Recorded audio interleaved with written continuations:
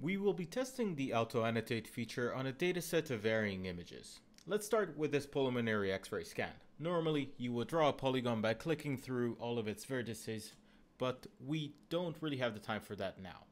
On Darwin, you can select the cursor with the sparkles next to it, the Auto-Annotate tool, and have the polygon automatically appear by running a very versatile class-agnostic model. This model will usually define these points in less than a second, and it will work on almost everything. Take a look at this histological slide, for example, where the same model can define the various elements within it and perfectly segment them. If by any chance you have something that is more ambiguously shaped, like this element where this lipid layer around it is being captured, you can click on the areas you want to exclude. The model will run again after every click and try to exclude the areas marked in red. The same thing can be done to include areas. There are very few domains in which you might not want to use this automated segmentation method, such as very low resolution images or ones in which the objects are particularly thin and elongated, such as veins. With instead very high resolution images, it can work at any scale. The input size is defined by this initial box that you make, the size of which, in this very case, is very close to the maximum resolution of the image, meaning you can actually see the pixel edges produced by the polygon. And by this result, it is almost pixel perfect, usually better than what some manual annotation results are.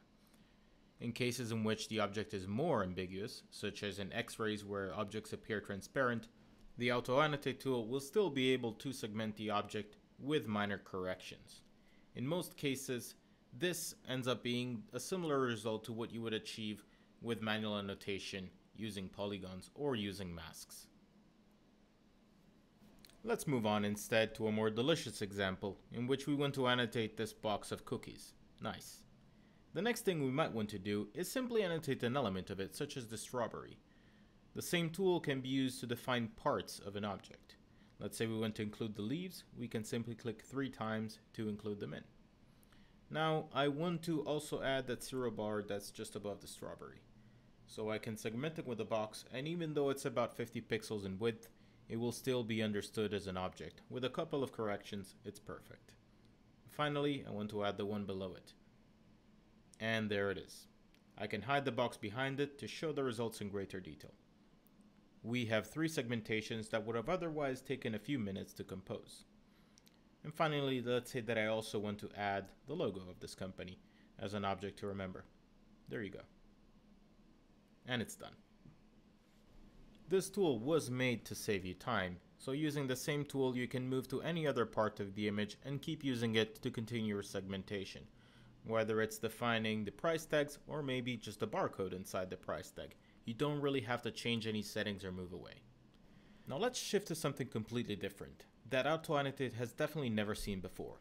This is an example of hail damage on top of the roof of a car. It still does a fairly good job at defining these dents, certainly better than I would. This would save the time in annotating this image by quite a lot. Some of the benchmarks can be seen below at the bottom of this article. So that's all I have for you today. I encourage you to try the tool yourself and see if it's really as good as I've demonstrated. It's certainly better than anything we've seen before, and I'm very proud to bring this to Darwin. We hope it's going to save you time, and it's going to make the creation of your machine learning models a lot more enjoyable. Until next time.